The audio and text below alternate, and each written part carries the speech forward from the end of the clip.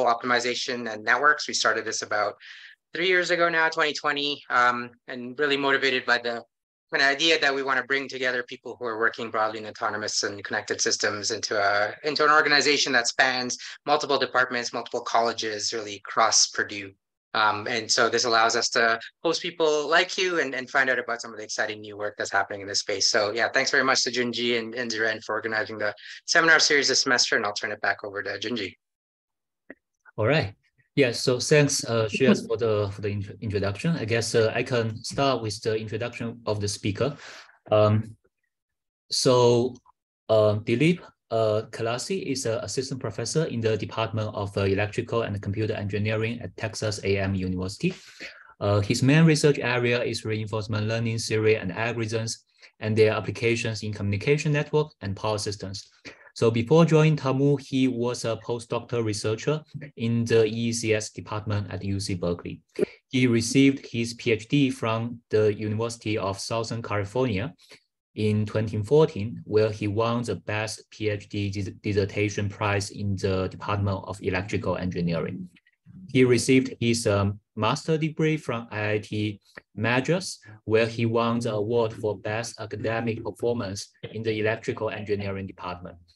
He received the NSF CR2 award in the year of 2019 and the NSF Career Award in the year of 2021. He is also a senior member of HOE.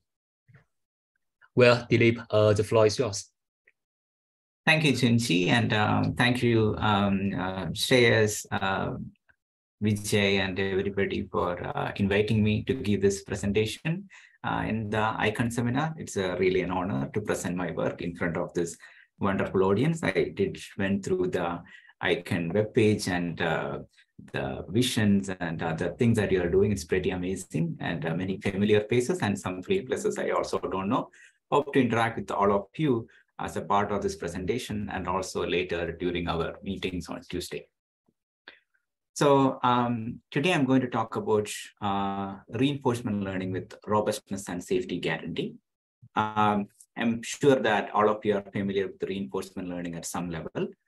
Some of you may be doing your active research on reinforcement learning, in reinforcement learning theory, algorithms, or its application of reinforcement learning into your specific problems of interest. Reinforcement learning is a class of machine learning focusing on how to learn the optimal sequence of action in an unknown environment and evolving environment in order to maximize the cumulative long-term reward.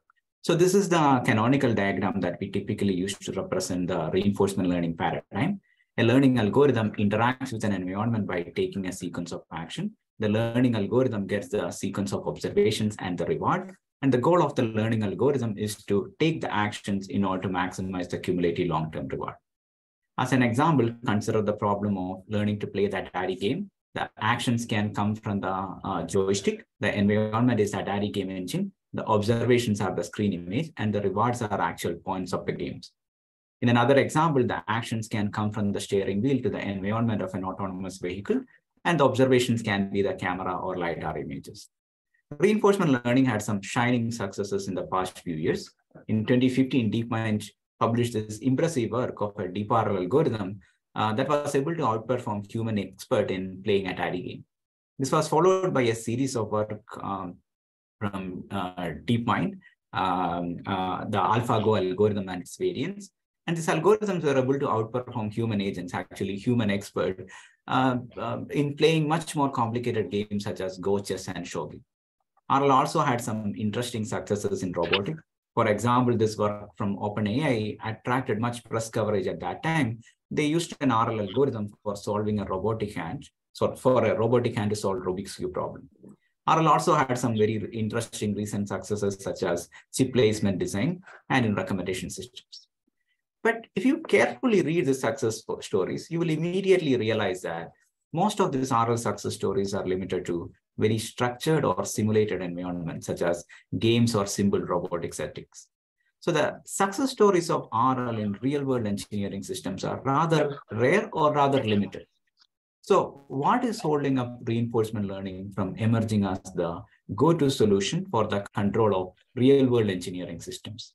So I believe that that is the main reason is the fragility of reinforcement learning algorithm, in the sense that this algorithms lacks robustness and safety guarantee. So anyone who has trained an RL algorithm must be familiar with scenarios like this. So here a hopper in a Mojoko environment is failing repeatedly during training and sometimes even during testing. So it is natural to think such scenarios happening in the real world. For example, a robot controlled by an RL algorithm is falling down during the execution of a task. In fact, if you read the fine print, you will realize that this work, which attracted much press coverage at that time, was successful only 32% of the time. Obviously, naively using any machine learning or reinforcement learning algorithm that lacks robustness or safety guarantee can lead to catastrophic failures in the real world engineering system, as seen by a series of bad examples recently. So in this context, this is a fundamental question that I asked in the part of my research. How do we develop scalable reinforcement learning algorithms that are provably safe? In fact, this is one of the fundamental questions that's at the core of my research effort for the past couple of years. And today I'm going to present some of the recent work from my group on addressing these questions from multiple perspectives. I'll pause here and then is there any echo? You're able to hear me clearly? Yeah, sounds great. Okay, thank you. Okay, so first I will talk about robust reinforcement learning. We have a series of work on the topic of robust reinforcement learning from our group. In today's talk, I will focus on this particular work, which was published in Neurips 2 months back. So this is a joint work with my PhD student, Kishan and Zayan. Kishan is a lead author in the series of work. And for this particular work, we also had a wonderful opportunity to collaborate with Dr. Muhammad Gawam Sadeh from Google Research. Before I start discussing on my robust reinforcement learning algorithm, let's ask ourselves, why do we need robust reinforcement learning? The main reason is simulation to reality gap. So reinforcement learning algorithm typically learn a policy by training on a simulator. However, the real world system parameters can be different from that of the simulator. For example, in robotics, the mass, the friction, sensor noise, action delays, etc., can be different between the real world system and the simulator, which is trying to approximate the real world systems. And it is known both in theory and practice that reinforcement learning algorithm trained on a simulator may perform poorly in the real world system due to this simulation to reality gap. And this is not a hypothetical question. This is a very important question that is being actively addressed both by the academia as well as the industry. You will find a number of publications, workshops, and seminars on the topic of the simulation to reality gap, as well as significant effort from industry, such as the recent work from NVIDIA here on overcoming the simulation to reality gap. In fact, simulation to reality gap is arguably one of the most important challenges that we need to overcome to make RL algorithm deployable in the real world engineering system. So in this context, I address the following question. How do we develop scalable reinforcement learning algorithms that are provably robust against parameter mismatches between the simulator model and the real world model? So as standard in reinforcement learning, I use the framework of Markov decision processes to mathematically formulate this problem. I'm assuming that all of you are familiar with the notion of MTP also in some fashion. So I'll be very brief here, not to bore you with the other technical notations. So in an MDP, we have a state space, an action space, a probability transition function. So P of S prime given S comma A represent the probability of moving from state S to S prime if action A is taken. So this P is also called the model of the system. So for the rest of my talk, I will use the keyword model instead of the probability transition function. There is a reward associated with each state action pair. And a policy is a mapping from the state space to the probability distribution over the action space. So MTP is a very general and a very useful formalism that can capture most of the real world control problems of interest. For example, in this robotic control problem, the position of the robot can be thought as the state of the system. The torque or forces that we are applying to move the robot can be thought as the actions. The reward can depend on the position or the gait of the robot. At any given time t, a control policy pi select the action AT depending on the current state ST, and the next state ST plus 1 will be realized according to the model of the system. The value of a policy is the expected cumulative discounted reward that we can get by following the policy. And the optimal value function is the maximum value a policy can achieve. And the optimal policy is the policy which achieves the maximum value. And the MTP objective is the following. How do we find the optimal policy when the model is known? And we know that dynamic programming provides an answer to this question. That is, value iteration or policy iteration algorithm can be used for finding the optimal policy. Reinforcement learning is the learning version of the MTP problem. The goal here is to learn the optimal policy when the model is unknown. In this part of the talk, I'll mainly focus on the offline reinforcement learning problem and offline robust reinforcement learning problem. Here also goal is the same. How do we learn the optimal policy when the model is unknown, but using only historical offline data without having access to the direct interaction with the environment or with a sophisticated simulator model? So offline RL is a very useful paradigm in a large number of systems, such as autonomous vehicle, recommendation system, power system, clinical treatment, etc., where it is typically easy to get historical data, but it is very difficult to model the whole system. And it is even typically expensive or even unsafe to have sequential interaction with the real world engineering system. For example, in power systems, you may be able to get the operational offline data, the behavioral data, but definitely not advisable to have direct interaction with the power system for the purpose of learning the optimal control policy. And whenever we say learn in the context of machine learning, we typically assume that there is some data to learn from. So what is the data assumption in offline reinforcement learning? So just like I mentioned here, we assume that the algorithm has access to a data generated according to a behavioral policy from a nominal model. So we use the script D to denote the offline data. So offline data is of the form of the tuples, state, action, reward, and the next state. And the next state is sampled according to the model. Most offline RL algorithms learn the optimal policy by explicitly or implicitly learning about the model from the offline data. But what if the model is wrong? In our particular context, what if the real world model P is different from the nominal model which generated the data?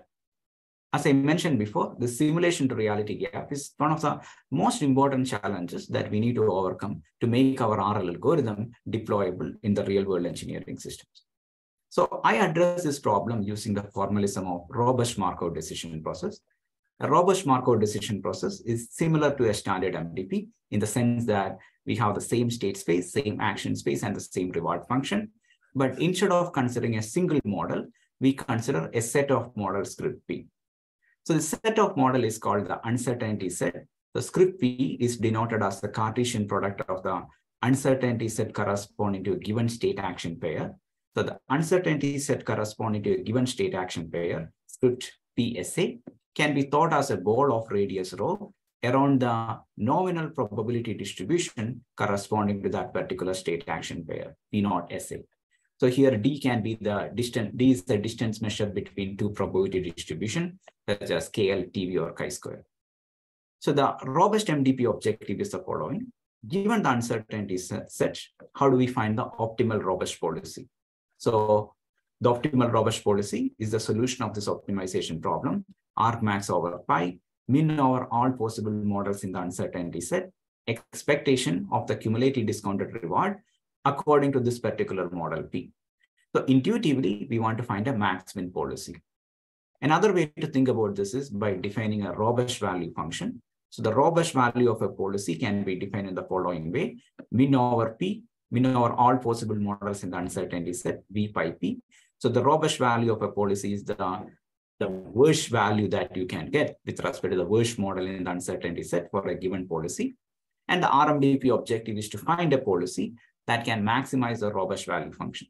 So there is a one-to-one correspondence between the objective in the standard MDP and the robust MDP. In the standard MDP, you are trying to find a policy that maximizes the value function. In the robust MDP, you are trying to find a policy that maximizes the robust value function. Now, offline robust RL problem or robust RL problem is the learning version of the robust MDP problem. Our goal is to learn the optimal robust policy when the uncertainty set is unknown. So as I mentioned, I'm going to consider the offline robust RL problem. So what is the data assumption that I'm using? I'm going to use the same data assumption that we use for the non-robust reinforcement learning problem. So we assume that the learning algorithm has access to the data generated according to a behavioral policy from a nominal simulator model. So the offline data script D is of the form tuple, state, action, reward, and the next state. And the next state is generated according to the nominal model P0. So let me emphasize that I'm using the notation P0 to kind of emphasize that the data is generated according to the nominal model, but the real world model P can be different from the nominal model. So this immediately brings out a fundamental challenge in the robust reinforcement learning problem. If you look at this equation, in order to compute the optimal robust policy, you may have to evaluate this expectation with respect to all the possible models in the uncertainty set. But here we have the data generated only according to the nominal model. So how do we solve this minimization problem here? And how do we find this? How do we estimate this expectation? How do we estimate this robust value, given that we have data only from the nominal model? So clearly obtaining samples according to each and every model in the uncertainty set is infeasible.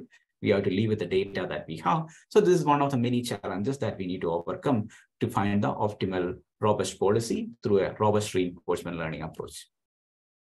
So before describing our algorithm, let me give a quick summary about the related work.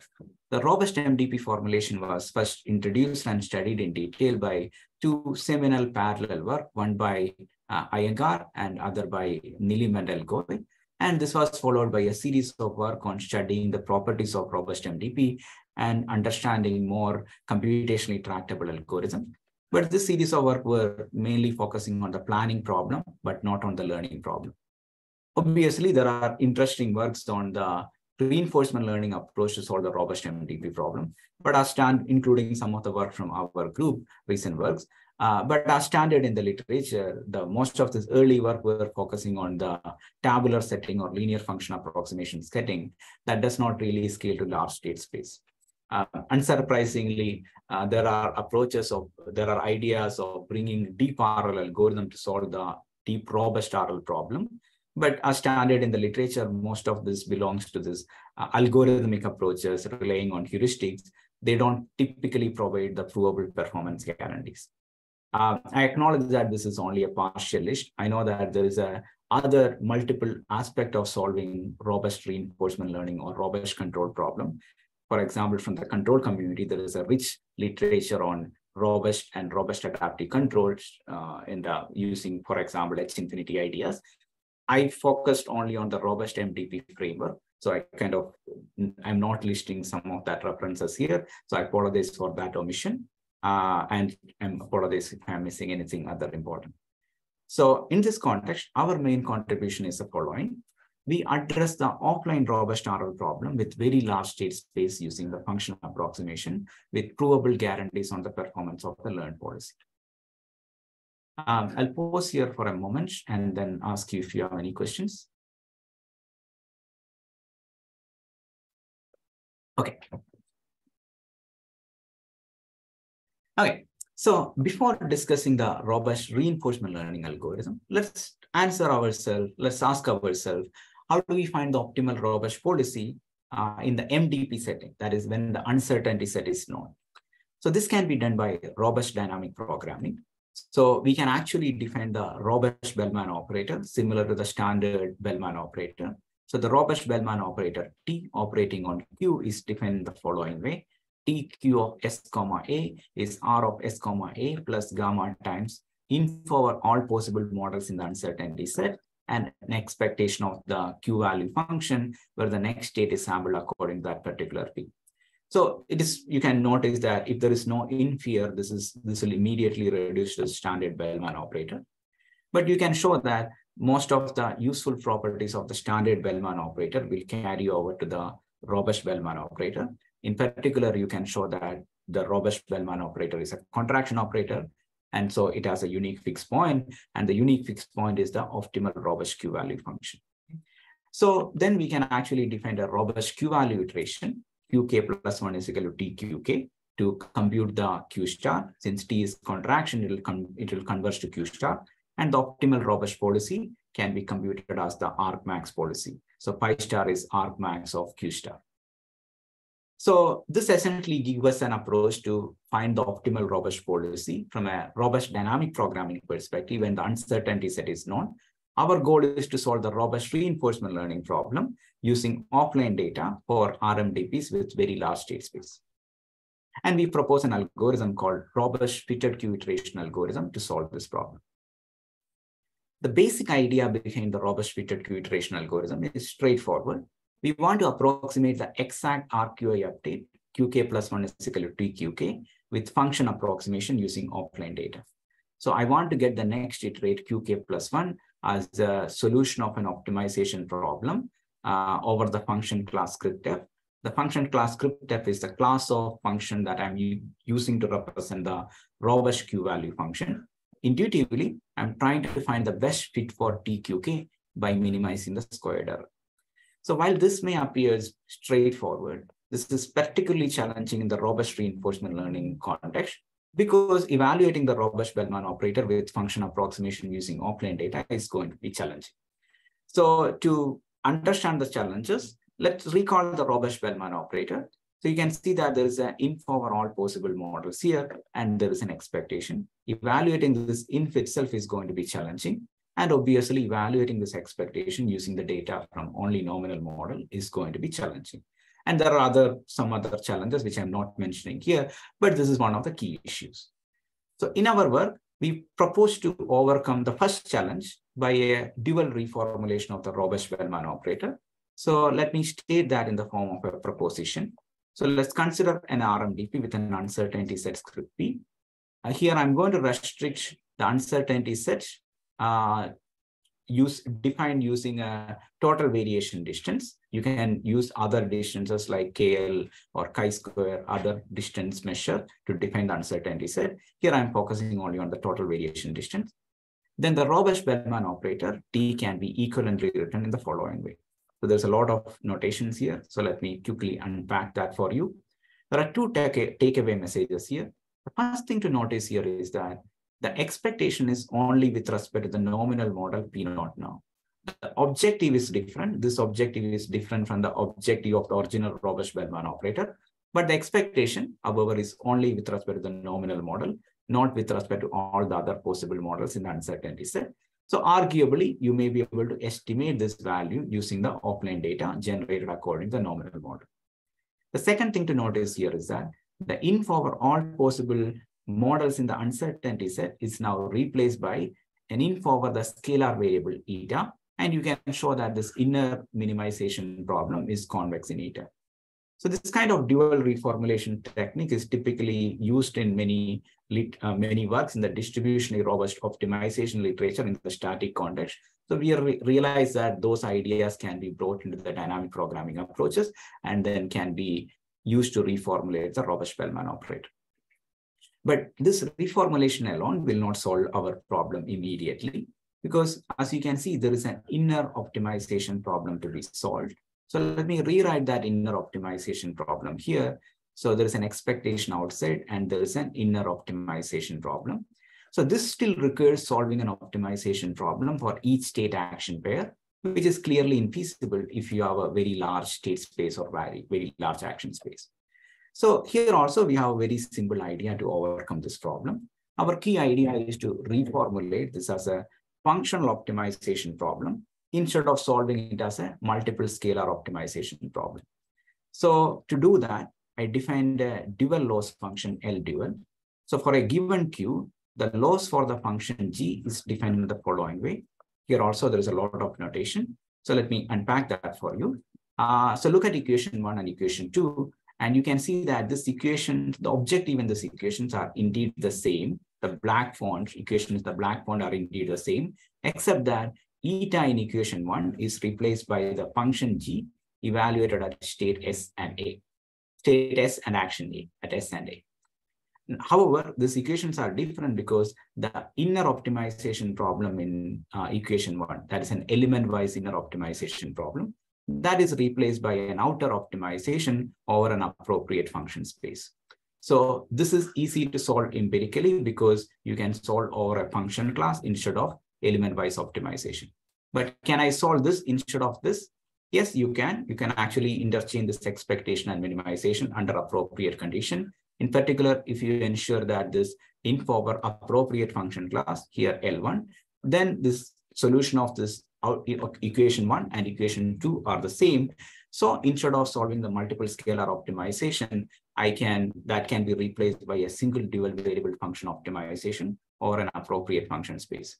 So I can get the dual variable function GK as the arg-inf over this function class by solving the dual loss function for a given QK. So due to time constraint, I will skip over the other intuition that we used to build our RFQ algorithm, and I will kind of directly go to our RFQ algorithm. So our RFQ algorithm, the inputs are the following. We start with the offline data set generated according to a nominal model. We use two function class, script f and script g. Script f is the class of function that we are using to represent the robust Q value function. Script g is the class of function that we are using to represent the dual variable function.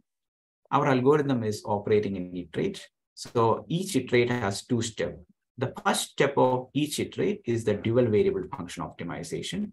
So our goal is to compute the dual variable function corresponding to QK, and we do that by empirical risk minimization. So this is essentially the same thing that I mentioned in the previous slide. I get the dual variable function GK by minimizing this dual loss function for a given QK over an appropriate function class script G. Earlier, I had the actual dual loss function, but to get the actual dual loss function, I need to use the actual expectation. I don't have the actual expectation, but I can replace that actual expectation with an empirical estimate using offline data. That is definitely going to introduce some error. We show that that error can be appropriately upper bounded. So we use the empirical risk minimization approach to solve the dual variable function optimization. Now, given that we solve the dual variable function for that QK, now using this dual variable function GK, we can get the next iterate QK plus 1 through the least square regression. So this is similar to the original least square problem that I introduced, but in the dual form. And then I can get the next iterate QK plus 1 given this current QK and the corresponding dual variable function GK. I can write the exact least square optimization problem in the following way.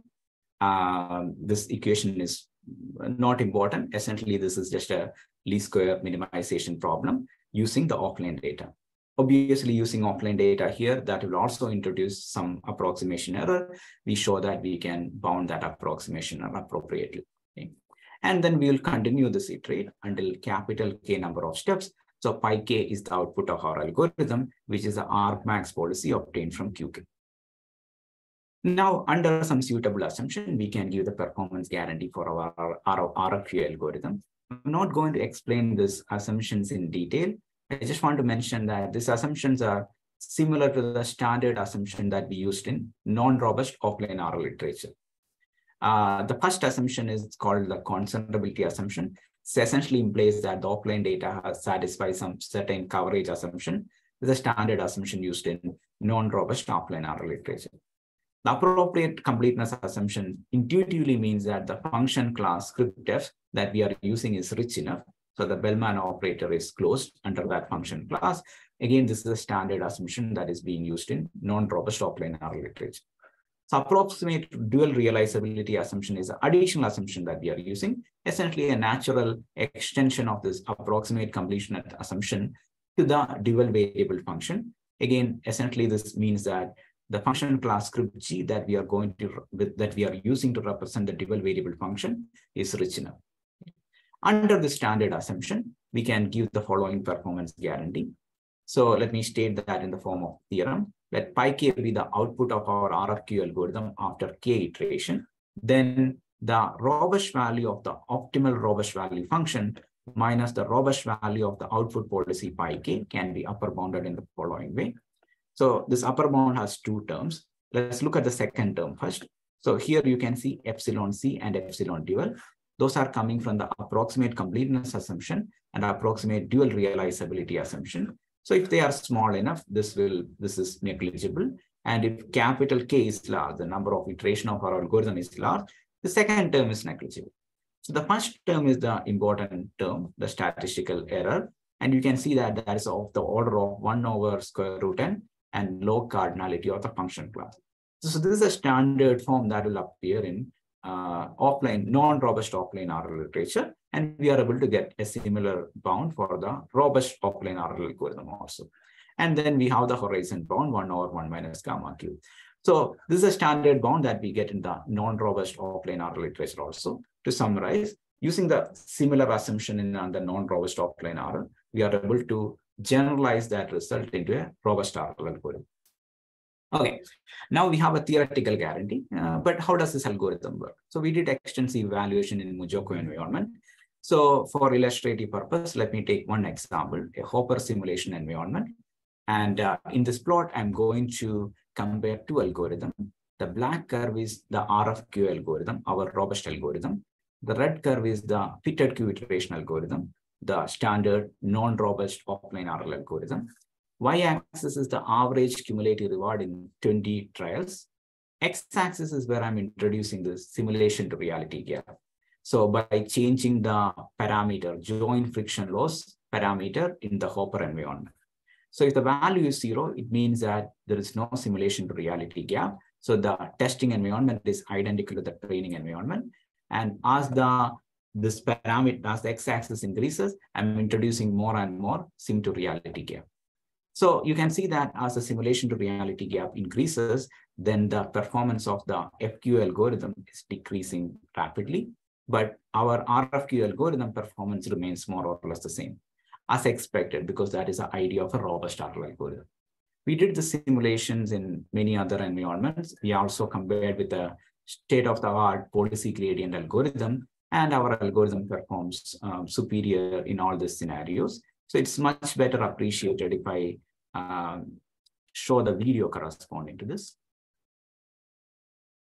So here, I think you can see the video. The first video is essentially the performance of a TD3 algorithm, like a state-of-the-art policy gradient algorithm on a nominal model. And you can see that that is working well. The Hopper is able to hope as we expect. The second video shows the performance of TD3 algorithm when I am introducing simulation to reality gap by changing the parameter control actuator range. As you can see that the standard TD3 algorithm is failing at that scenario. The third algorithm is our algorithm in the presence of simulation to reality gap. And you can compare second video and third video and see that the third video, our algorithm, is able to perform well in the presence of that simulation to reality gap. We compared that with the other standard offline RL algorithm also. For example, FQ algorithm. First video is the offline RL algorithm performance with no simulation to reality gap.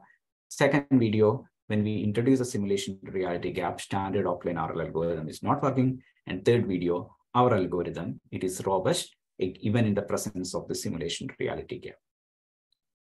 So for fun, we actually tried this with a reduced gravity. So this is the testing performance. You can see that the first video is a FQ algorithm, is a standard offline RL algorithm. It is not able to perform in this reduced gravity environment.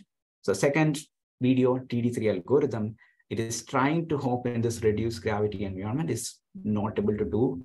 And the third video, our RFQ algorithm, you can see that our algorithm is able to make that hopper hope, and you can actually that moonwalking effect of that hoping in that reduced gravity.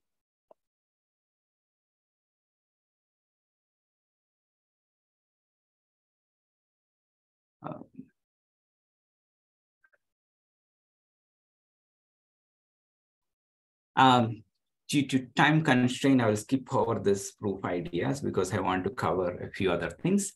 So in a very short time, I would like to discuss this recent work where I got this wonderful opportunity to work on a real world application and demonstration of a robust RL algorithm. This is a joint work with Professor Mobile Benedict in the aerospace engineering department, and two students, Vishnu, who was a master's student in the ECE department, and Bochen was a PhD student in the aerospace engineering department. So Professor Mobile Benedict is a aerospace engineer. He builds and flies things. He builds drones and helicopters and fly things. So he's an actual engineer, unlike me, who works mostly on the theory and algorithms. For him, unlike me again, an upper bound of an algorithm is not a valid proof of an algorithm, even if it matches with a lower bound. For him, an algorithm is useful if he's able to take that algorithm, deploy on his real world system, and able to make it work.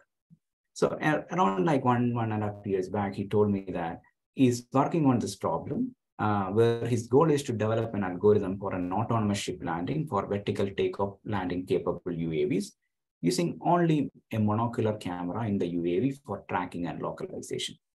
And he told me that there are significant challenges to achieve this objective, such as the small landing space, 6 degrees of freedom of ship deck motion, limited visual references for localization, and more importantly, adversarial wind gust. So he tried some classical control algorithm like simple PID controller or variation of an LQR algorithm, which did not really work. So at that time, I was kind of working on this robust RL algorithm, and I suggested, hey, why can't we try robust RL algorithm?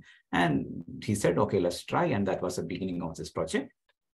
This actually started before this RFQI paper or RFQI idea that I presented just now. So at that time, we consider a different robustness criteria and a different algorithmic approach.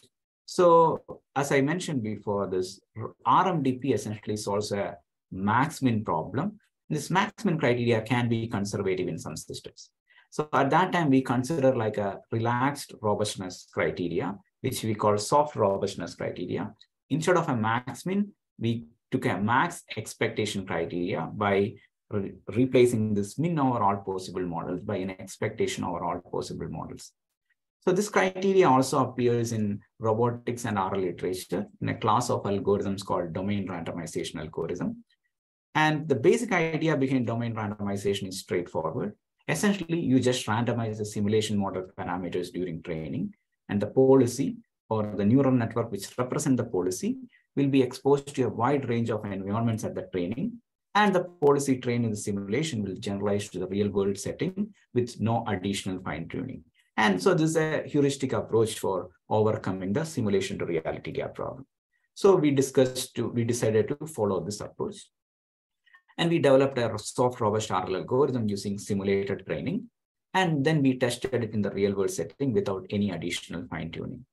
And the students actually built the experimental platform for this. So this is a ship deck platform. This green thing is the horizon bar where the drone is tracking and used for localization. We use a big drum fan to create the wind gust. So I think the algorithm performance will be better appreciated if I show the video of that.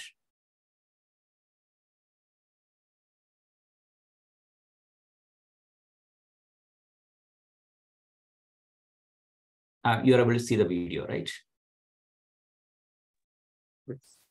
Okay. Yes.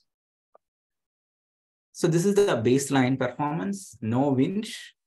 So a PID controller is able to go and track the track the horizon bar and land. So here you can see the effect of winch. There's a drum fan here. You can see the effect of winch. Was that? Oh, I'm really sorry.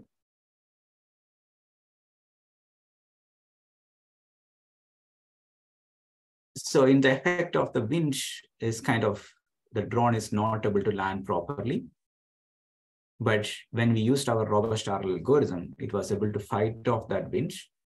Not very smoothly, but it's able to fight off that wind and go and land in that environment.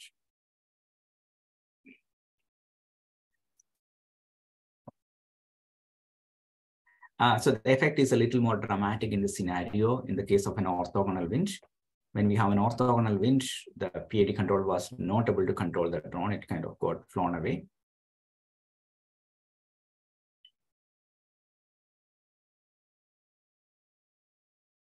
And our robust RL algorithm was able to fight off that wind gust.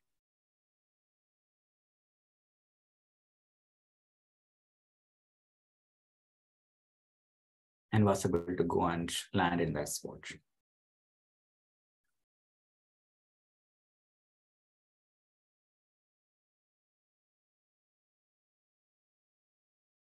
So that was the wonderful experience for me, somebody who works mostly on the theory and algorithm side, to see our algorithm being actually implemented in the real world and see the effect of robust RL algorithm for an actual real world problem. So I think I can kind of partially claim that I am also a real engineer now, or maybe a partially real engineer. Okay, so I'll pause here for a moment, and if you have any questions, and I'm going to start. In the remaining time, I'll quickly talk about my work on safe reinforcement learning related to the broader theme. Any questions? Dileep, quick question on that one. Is there any insight then on what the learned robust RL algorithm is doing differently from the nonlinear PID? What is the, is there some interpretability to the learned policy? So unfortunately, no. So because it's we did not really compare. We did not do that interpretability study. Ultimately, this was represented by a neural network. Yeah. So. Got it. Yeah, perfect. Thanks. And then the other question was in that formulation, where you pointed out the min-max is conservative. So it's replaced by sampling from the distribution. I guess the choice of distribution is important, right? In terms of making sure it's representative of the scenarios encountered in the real world. And this sampling is done through the simulator. Is that correct? So this part, this particular part is sampling is completely done through the simulator. Okay. So I want to distinguish this. This is a more like a deep robust RL algorithm as a real world implementation. The previous, the first part that I talked about, the RFQ algorithm. So there, I am not perturbing the simulator. Sampling is always done by a nominal simulator, or in that particular case, you are given the data, the electricity, power system behavioral data. You can't change the data. You won't get any more sample by perturbing the simulator because you don't have access to the simulator or the real world system. So for me, I think this is a really interesting result in the sense that you can just work with that nominal simulator model and still get the robust policy using this algorithm.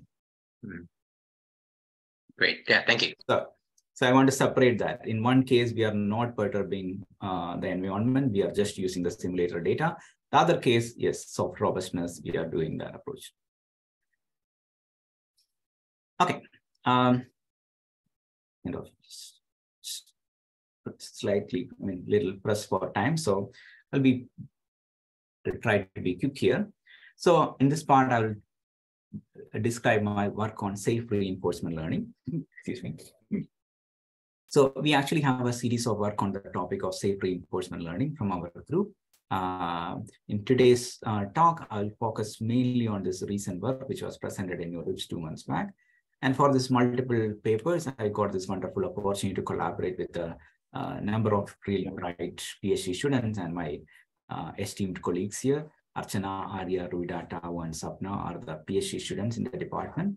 And I also collaborate with Srinivas, JF, Professor Kumar, and Chavoti and the department. They are my colleagues. Okay, so just like I asked myself, or we asked ourselves, why do we need a robust reinforcement learning? I start with the same question. Why do we need safe reinforcement learning? But I think here probably the answer may be a little more intuitive in the sense that the control policy for any real-world system should maintain some necessary safety criteria to avoid undesirable outcome. We want to avoid collisions in autonomous vehicles. We want to avoid the robots falling down. We want to avoid blackouts in power systems. But reinforcement learning algorithm may violate the necessary safety constraints during learning and during deployment. And the safety constraint violation may lead to catastrophic outcome in the real-world engineering systems. So how do we develop reinforcement learning algorithm that find the optimal policy without violating the safety constraints during learning and during deployment? So just like I used RMDP formalism to address this problem little formally, mathematically, I'm going to use the constraint Markov decision formalism to address a safe reinforcement learning problem. The CMDP formalism is a standard approach in many of the recent work to model and address the safe reinforcement learning problem, where the safety requirements are typically modeled as constraints on cumulative cost. So I'm going to consider a finite horizon CMDP, state space S, action space A, model P, H is the horizon. Now, different from the standard MDP, a CMDP has a two reward or cost function. We have an objective reward function R and a constraint cost function C and a safety constraint C bar. So the value of a policy for any reward or cost function can be defined in the following way. This is nothing but the expected cumulative reward or expected cumulative cost. And different from the standard MDP, a CMDP has two value function, an objective value function with respect to the objective reward function R, and a constraint value function with respect to the constraint cost function C. And the CMDP problem is the following. You want to find the optimal safe policy pi star by solving this constraint optimization problem. So intuitively, we want to maximize the objective value function such that the constraint value function is less than or equal to C bar. Safe reinforcement learning is the learning version of the constraint MDP problem. So we also call this constraint reinforcement learning. So our goal is to learn the optimal safe policy when the model is unknown, but without violating the safety constraints during learning. So I want to ensure that I want to learn the optimal safe policy, but I don't want to violate the safety constraint during learning that optimal safe policy. To model this clearly, I am going to consider an episodic online learning framework. So my algorithm is operating in multiple learning episodes. So in each learning episode, the algorithm is selecting a policy pi k, a learning policy pi k. And this pi k is used to collect the data from that episode. So state, action, reward, and the next states are the data. So you collect a trajectory of data. And the algorithm takes this trajectory of data to update the policy for the next episode. And this repeats. And the goal is that, or the intuition is that this learning episode as increases, as k increases, you will converge to the safe policy or the optimal policy. Okay? But we want to do in the following way, that we want to ensure that the policy selected by the algorithm at each learning episode should satisfy the safety constraint. So the constraint value function for the policy pi k should be less than or equal to C bar for all k. Now, this is very closely connected with the exploration and exploitation problem in multi-bandit and reinforcement learning, but with the difference that here we want to do exploration without violating the safety constraint in the exploration. So to characterize that, I'm going to define two notions of regret. The first is called the objective regret. This is very similar to the standard regret. Excuse me. The objective regret is very similar to the standard regret. If you look at inside the summation, this is the difference between the objective value corresponding to the optimal safe policy and the objective value corresponding to the learning policy. Constraint regret is nothing but the cumulative constraint violation. Now, our goal is in the safe reinforcement learning is to develop a learning algorithm which will minimize the objective regret while keeping the constraint regret to 0. Now, let me very quickly summarize the related work in this domain. So exploration or safe learning in constraint bandits has been studied in many recent work. The extension or generalization of safe reinforcement learning in constraint bandit into reinforcement learning has also been addressed in many works. So I would like to separate this class of work into two categories. There are a number of works, including some works from our group, on addressing the safe exploration problem in RL with constraint violation. So the goal is to learn the safe policy, but you allow the constraints to be violated. You are violating that. You violate the constraints during learning. The goal is to characterize or the goal is to come up with an algorithm that will minimize the total constraint violation. So this class of work essentially give an upper bound on the objective regret and the constraint regret. My work belongs to the second category. I want to learn the optimal safe policy, but without violating the safety constraint. That is ensuring that the constraint violation regret is 0. So here also, safe reinforcement learning is a broad area. There are multiple approaches to address the safety in reinforcement learning. I'm focusing only on the class of work which use the CMDP as the basic formalization and essentially bringing the exploration during learning. So that's why I'm restricting this class of work. Again, apologies if I'm missing anything important. Okay, So classical regret minimization algorithm in bandits and reinforcement learning essentially follow this standard idea of optimism in the face of uncertainty. So the first thing that we did, of course, is to see whether an optimism in the face of uncertainty approach is able to solve the safe reinforcement learning problem. So what is optimism in the face of uncertainty? That is an episodic model-based exploration algorithm. So in the beginning of each episode, we construct an estimate of the model P hat K. Then we construct an uncertainty set around this estimated model P hat K. Here, beta is the radius of the uncertainty set. So beta is of the form square root of 1 over nk of SA. Nk of SA is the number of times the state action pair SA is visited by the algorithm until the episode K.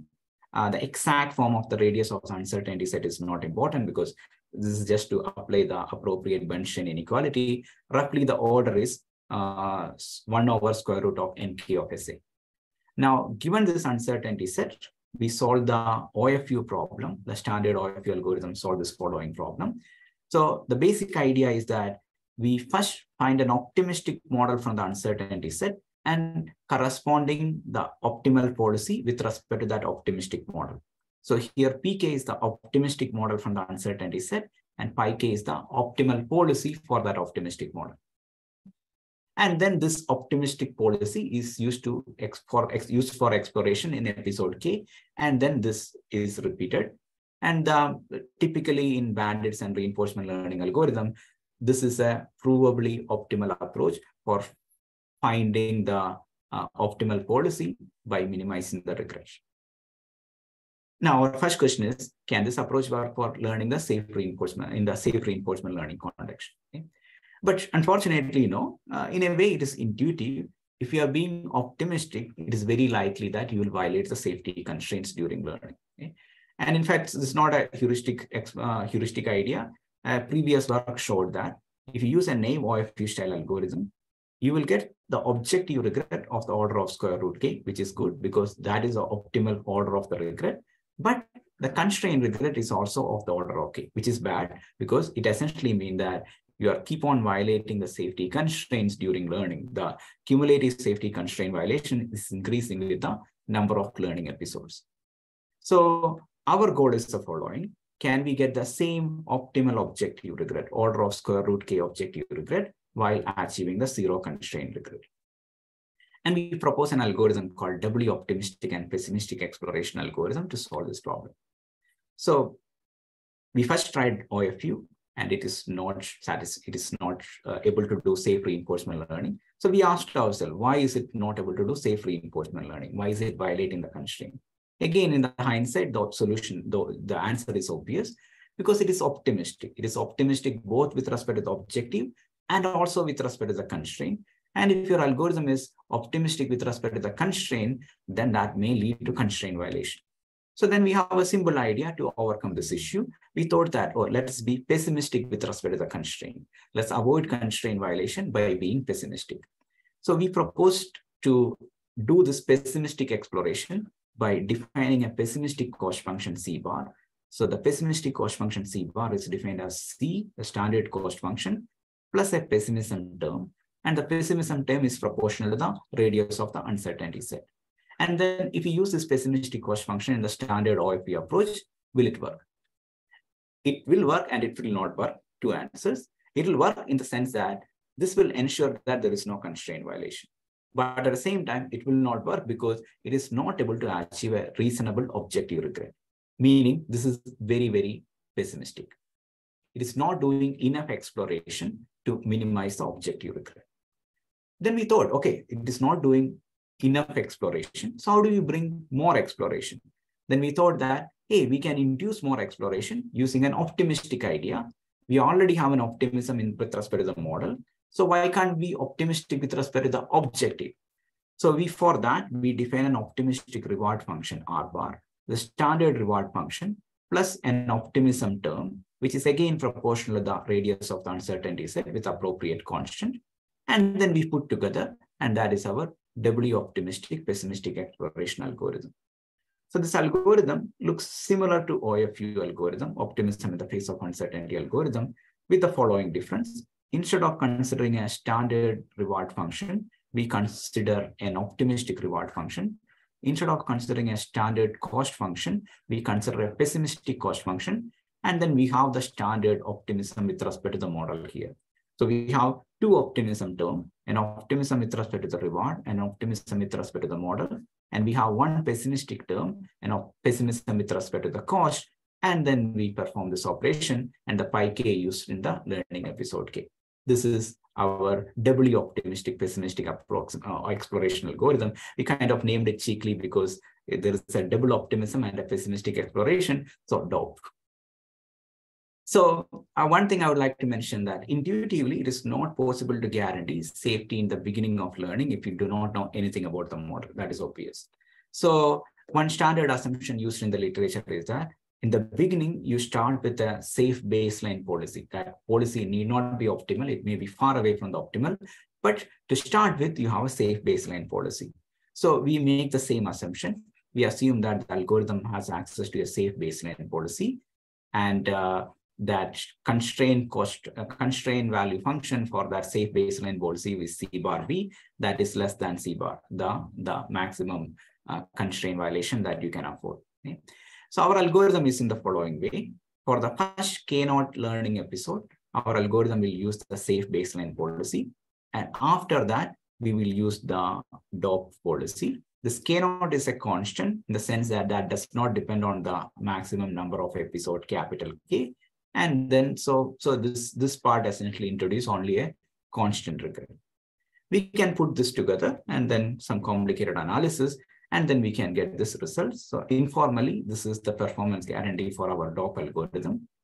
We can indeed add zero constraint regret. We can show that the constraint value function for the policy pi k is less than or equal to C bar for all k. And at the same time, we can also show that the objective regret is of the order of square root k, which is order optimal, and then square root a and ns. This is approximately optimal in the sense that we know that the lower bound for the unconstrained scenario is of the order of square root s. So we are getting an additional square root term in the upper bound.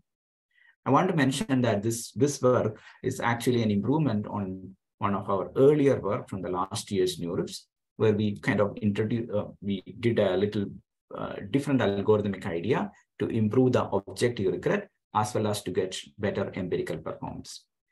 Okay, so I'm running out of time. So I'll just mention, I'll go very quickly on this slide.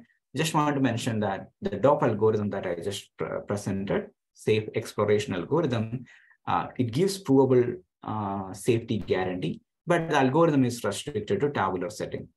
But if you want to scale up this to a large problem, you need to develop arguably a first order algorithm. So the next question that we addressed is, can we develop a scalable safe RL algorithm with provable guarantees? And I would like to kind of give this pointer to our recent work on anger changing regularized NPG for multi-objective reinforcement learning. So this work started as a way to solve the constraint MDP using policy gradient algorithm. Then we realized that the framework that we came up with is useful for a class of algorithm for multi-objective reinforcement learning algorithm. The constraint MDP can be thought as one multi-objective scenario where you want to maximize one objective and constrain the other objective. But if you have multiple value functions, you might want to take a nonlinear scalarization. For example, if you want to ensure some kind of fairness, you want to take the log of the log sum of the value function.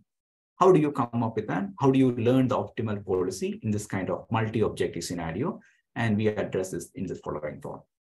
So to summarize, I presented two classes of algorithms, robust reinforcement learning and safe reinforcement learning. And I believe that these are two important topics for the real world deployment of reinforcement learning algorithm.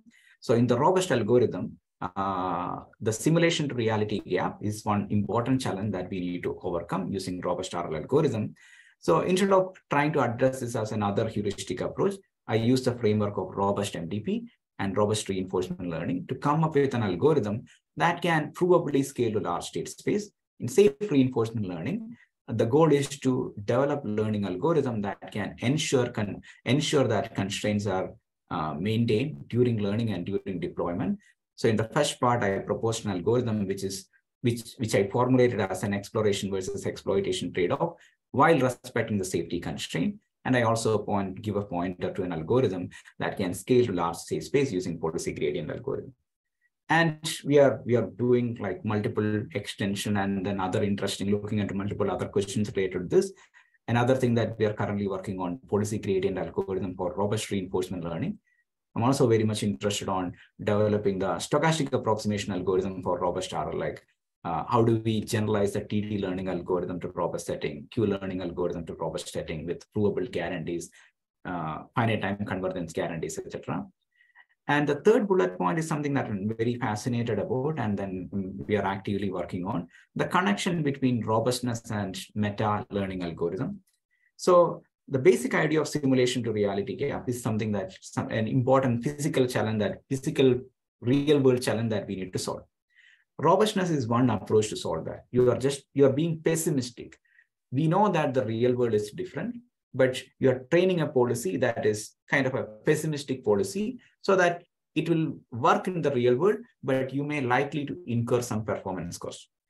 The meta-RL algorithm, essentially the goal is to do real world adaptation so that you can adapt to the real world and then improve the performance. But it is probably not arguably working solution to develop an algorithm that can immediately adapt using small number of samples because systems are likely to collapse in that scenario. So is there a sweet spot between the robustness as a solution for simulation to reality gap and meta-RL algorithm as a solution to simulation to reality gap? The analogy that I'm making here is that in the classical control literature, there's a lot of interesting work on robust and adaptive control.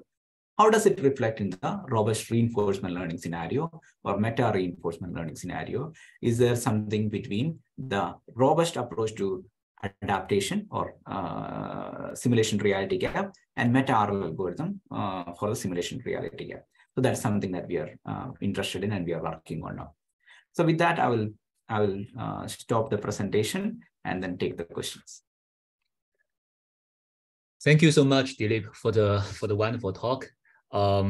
Actually, before I open the floor to audience questions, I want to mention again that Dileep is also available next Tuesday from 10 o'clock to 2 p.m. If you want to have an in-depth discussion with Dileep, you can find the link to sign up from our announcement email.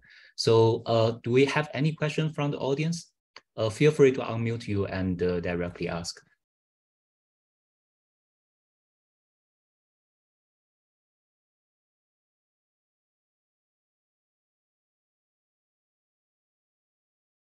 Hi, can you hear me?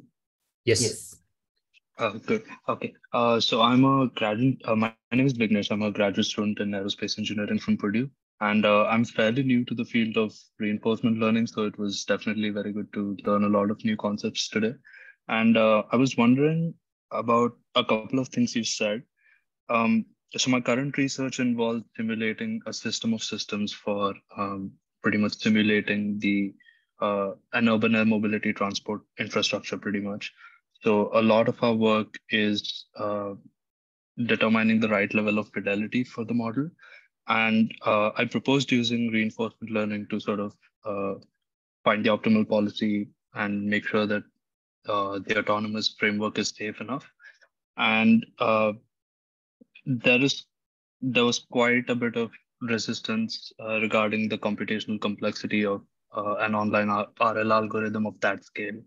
So I was wondering if you could talk a little bit more about what the computational complexity of the safe and robust meta-RL algorithms that you're working on, what would that look like? And if you foresee it being used in an online application. Thank you. Okay, so there's multiple parts to the question. So first, let me put this out. I don't believe that like you can train an RL algorithm from scratch in the real world scenario. That will crash because any machine learning algorithm requires a large number of data samples. RL is particularly data hungry. That's why you will never see any machine learning or any RL algorithm trained from scratch on a real world engineering system. In fact, that was the premise of my talk, saying that reinforcement learning algorithms are trained on a simulator. And when you take from the simulator to the real world, there is going to be simulation to reality gap. And how do we overcome that simulation to reality gap is one of the main important challenges of the current RL algorithms. Now, so that is my comment about training online. Now, if your question is about offline training of an RL algorithm, say if you have like a simulator and if you want to use an PPU algorithm for training, then that obviously depends on how big your systems, etc. So if you are looking for a particular algorithmic architecture, then I'm not sure whether I can help there, because for many of the offline training of the standard algorithm, offline training of RL algorithm, I also rely on some of the state-of-the-art deep RL algorithm. And so I am also limited by their speed. Am I satisfied with their speed? Definitely not, because RL algorithms tend to take a lot of samples. Okay? Now, one thing that I observed that, obviously, if you have a very large system, like you mentioned, again, training as a flat MDP problem is definitely not not a good solution. Okay? So essentially, you might want to use some idea of like using the known model and then essentially train for the unknown part. Right? So essentially structural decomposition will help, hierarchical RL will help. So that essentially depending on specific problem.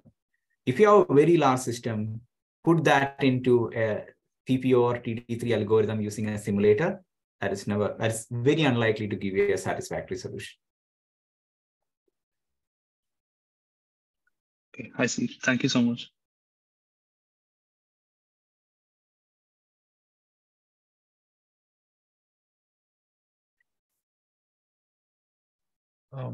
Actually, this is Xiaojun. Can I ask a question? Xiaojun. Yeah, Hi. very nice work. Very nice work. Thank you. For the robust part, maybe this is a stupid question. So when you do the Bellman equation type of equation, right, for robust policies, I noticed that at one step you do the infimum over P, right? I think it's the one that you just showed. Maybe, yeah, this one, the TQ operator. Does it mean that at every step you are looking at the worst distribution, and then the next step you have to take another worst distribution? So I'm wondering, is it too pessimistic? Is it the same as saying that every step there's a wind that make you blow off in the worst way? But in reality, the wind is in one direction. Maybe you can be robust to any kind of wind that's consistent, but not like changing direction every time. I don't know if that makes sense to you. It makes perfect sense. So the standard, so let's look at this, okay? Right. So this essentially means, so the robust Bellman does not really capture the time step. So here it clearly captures the time step. Yes. The solution essentially says that like, you have a model and then you are indeed right. The general formulation assume that you have like the model is changing at each time step, okay? But the beautiful thing about this particular formulation is that, especially if you assume this kind of decomposition, it's almost like an independence assumption between one time step to another time step. Intuitively, the adversary is selecting a model from this set independently in each time step. Okay? Mm-hmm. So then we can show that in the infinite horizon setting, the solution of this is actually a stationary model. So it will turn out that the solution of this max-min problem will be a stationary model. I see. So there's a common model that attain the minimum. Minimum, yes. I see. So then we need to like, then it depend also on like, so whether if we rush, so then you can also show that like you can actually get a stationary policy as the optimal policy for this. The interesting thing is that like if it is instead of, if you chain, anyway, so it's a little more complicated mathematical answer for that. I would like to talk to you about that. And then I know that you are interested in this class of problems also. But good thing, very good question. In this formulation, if you assume that the adversary is selecting the actions independently at each time, adversary is selecting the model independently at each time step, then the solution turns out to be a single, the optimal strategy for the adversary is to select a single model. I see. Oh, that's a little bit surprising to me, but maybe I can talk to you in another occasion. Yeah, thanks. And then my second question is, in your robust guarantee, you have to solve this function optimization problem. Do you assume that it's solvable, or there's a part of it saying that it must be solvable? Because you assume very complex function, right? It's not a linear functions. So okay, so I have to solve this algorithm. So for example, I need to solve this problem. That I am assuming that I'm able to solve this, because that's why I kind of put that as a empirical risk minimization. So in other words, I did not consider the computational complexity of this optimization problem, because I decided to rely on the power of neural networks to solve that problem. Yeah. Okay. Great. Yeah. Thanks a lot. Yeah. Hi, great. This is Miao. I'm a professor at ME and working on the adaptive robust control, and I'm interested in what you're working on here, especially I'd like to get to know some of the details you have on the applying of your algorithm to the UAV landing, and comparisons with nonlinear PID. Yes. Yeah. So we appreciate very much if you can send some of the details, that the paper, whatever, if you can forward to the icon, or to me personally. I would like to take a look at it, and then we can have some discussions maybe on Tuesday. Thank you. I will definitely send the paper to you immediately after this. I want to emphasize that this work that I showed, the practical part, is different from the first part that I showed, where I used the RFQ algorithm, mainly because this project was started earlier than I started working on that theoretical algorithm. So this is a kind of a more like an applied algorithm. I don't have any theoretical guarantee for this part, but yes, of course, the paper has comparison with the PID controller and the nonlinear PID controller. Yeah, because it is essentially just I have to how you guys just say. Well, anyway, that's in terms of details. There's a lot of things to talk about. I think I would like to know the type of space you guys are using, and also the policy or the control structures you guys are using. Thank you. Hi, Professor. Thank you so much for the talk. That was really interesting. I'm a PhD student. I'm actually looking to study safety guarantees in the context of things like control barrier functions and such. So this is very interesting to see another approach to that. Regarding the choosing your safety constraint, I don't know if I may have missed it, but could you go into more detail on how you choose that constraint? Like, how do you determine whether or not your model is safe with the value function? Because I see you've got C bar, but the process of how you would choose that constraint. So the problem setup is that, like, my goal is to solve this problem. So the problem parameters given to me are RC and C bar. So the unknown factor is P. So in our paper, we also assume that R and C are unknown. You can learn that. But C bar is specified as the problem parameter. Okay, so you just assume you know the boundaries, whatever that means physically. Correct. That's okay. So in the control barrier function, I am assuming that I know the boundaries, and then I am also making one assumption for in case if you misses. I'm assuming that I'm going to start with a baseline policy, and I know that what is the performance of that safe baseline policy with respect to that boundary. Okay, so that gives me a little room to explore, and I'm going to make use of that. Okay, thank you. But I'm also, so I know that I'm only very broadly familiar with some of the works on control barrier functions, and then But if you don't know the boundary that you don't want to violate, then in the learning context, it's probably inevitable that you violate that. Because if your signal is you violated or not violated, and if you don't have any other signal, then I'm not sure how do you know before you violating the constraint, right? Sure. Yeah. Well, because as to my understanding with reinforcement learning, well, control barrier functions assume that you know a decent amount of the dynamics of, Yes. of what's happening in your system, versus with reinforcement learning, you don't have those dynamics per se, and you're trying to learn Yes. them at the same time. Yes. So with the control barrier function, you get that kind of those Lipinoff stability guarantees, versus in this case, you're just trying to avoid the boundary while learning the dynamics. Thank you. Thank you. Hi, I am Nahid. I have one more question. Like I am like a PhD student from AE. So I have a question, like how do you select the pessimistic cost in your cost function? There. Yeah.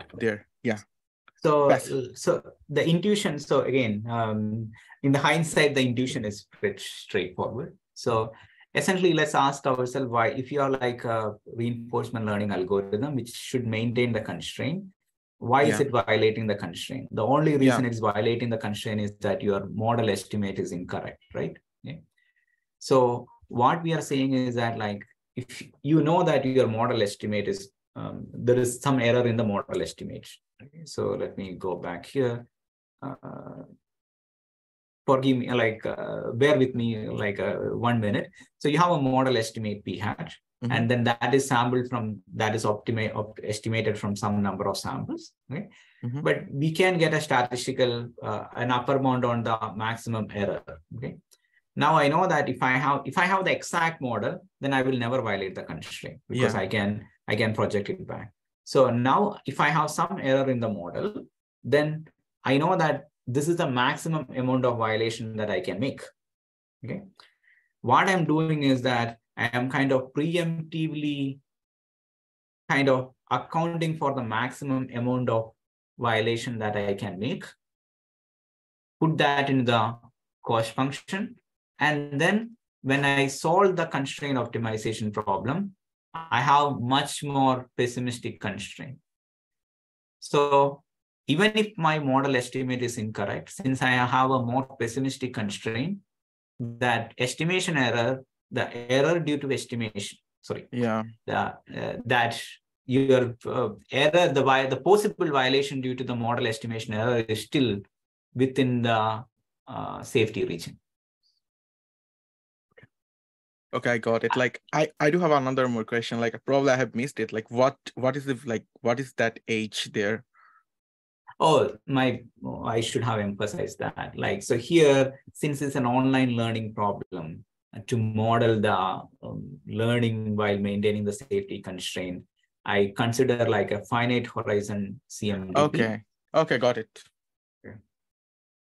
So it's not an infinite horizon CMDP. Okay, thanks a lot.